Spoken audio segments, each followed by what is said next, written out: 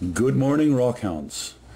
Today we're diving into the fascinating world of skarns, with a special focus on those located in Monmouth Township, Ontario. This region, rich in mineral history and geologic complexity, hosts some of the most intriguing skarn systems in the province, and possibly even the country. The area sits just west of Bancroft, a place well known for pegmatites and skarns, for which it has become the self-dubbed mineral capital of Canada. Let's begin by laying out what a skarn is. At its simplest, a skarn is a metasomatic rock formed when hot, chemically active fluids from a magmatic intrusion interact with carbonate-rich rocks like limestone or marble. This reaction results in the formation of new minerals, often minerals of economic value. But in Monmouth Township, skarns are much more than textbook examples. They're historical mines, exploration targets, and geological puzzles waiting to be decoded by those who are interested in the minerals that they give rise to. What rockhounds wouldn't want to tap into a skarn and haul out lovely skarn-based crystals, zircons, garnets, quartz, and diopside? Indeed, that is what we are doing at Dark Star. We are very fortunate to have found a skarn of our own. There's something from pocket after pocket. Did you find something? What's that? I just seen the weird angle. Oh, on top of the rocks. Yeah. Look at that, eh? Feldspar. Very nice. Nice little find.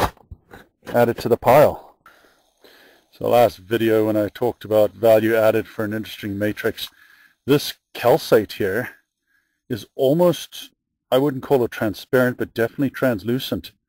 It's got all the crystal edges on it, and then there's quartz along the edges there. You can see there's quartz.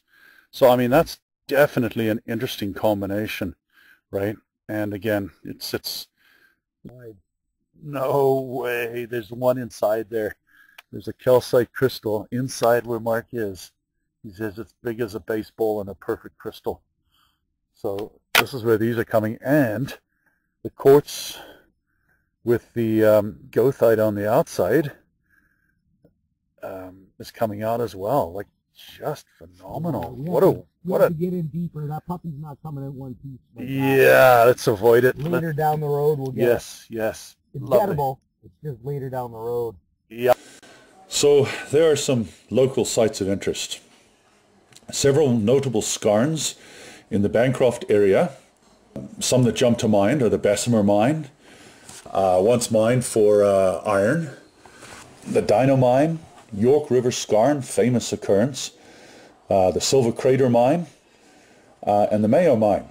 So each of these represents a unique variant of the skarn forming process, but all share a few important traits.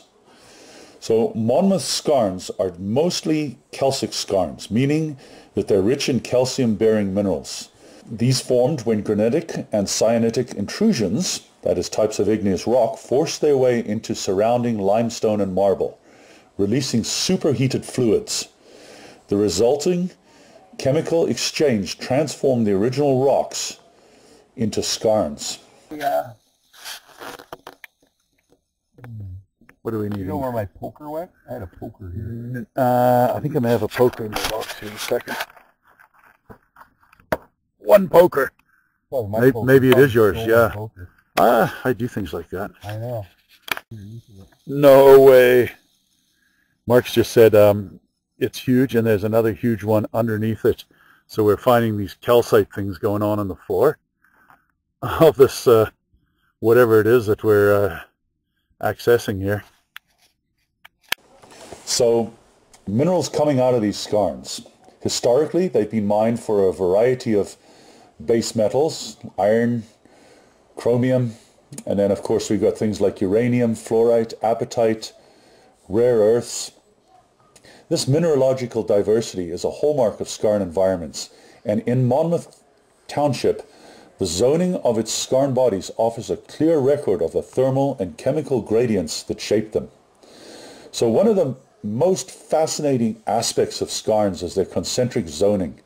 Imagine an onion-like structure forming around the intrusive body. Each shell reflects different physical and chemical conditions during formation.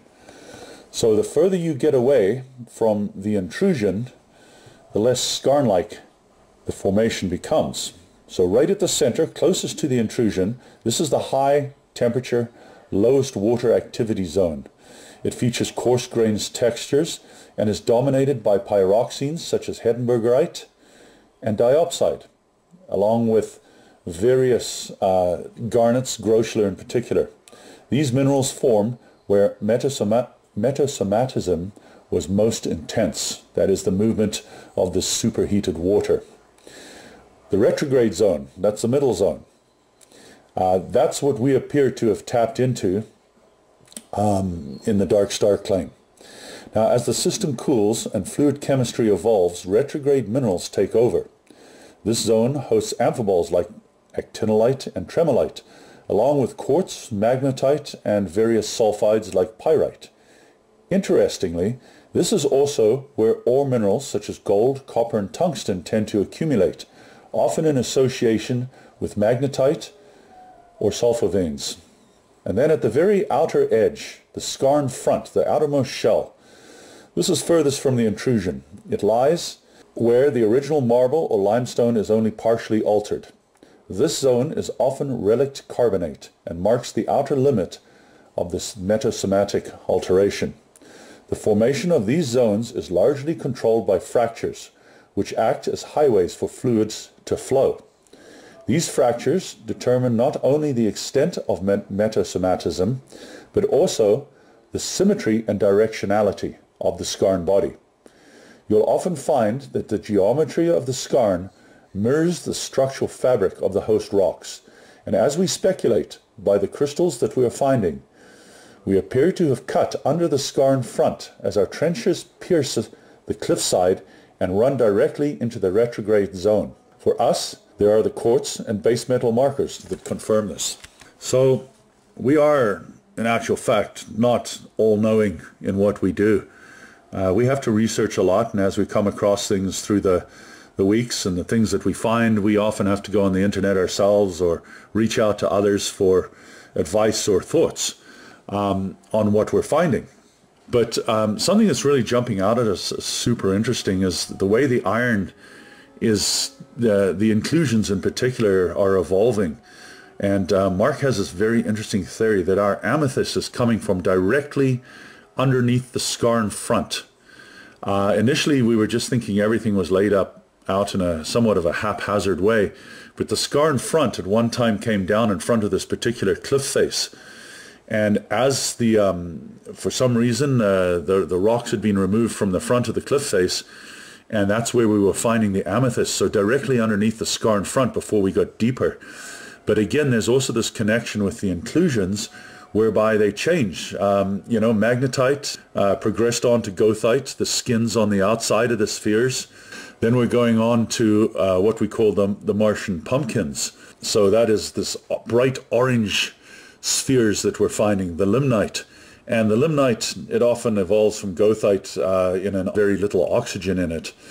So yeah, it's all kinds of mysteries, all kinds of things cropping up. Any theories? Feel free to fire them out to us. Something I got to say here. Those crystals in there are amazing. So they look to have points on them like about that big. They're loose, and I'm thinking if they're loose, maybe they're just calcite crystals stacked together, but not joined to each other, and then we'd have double terminations on them. But we've decided, just because we don't want to wreck them by trying to reach to them, we're going to we'll just keep digging as we're digging now until we get closer to them. Greetings, rockhounds from the Dark Star claim. So here's the plan. Here's the plan with this particular fisher. Well, actually, it's not a fisher, it's a skarn.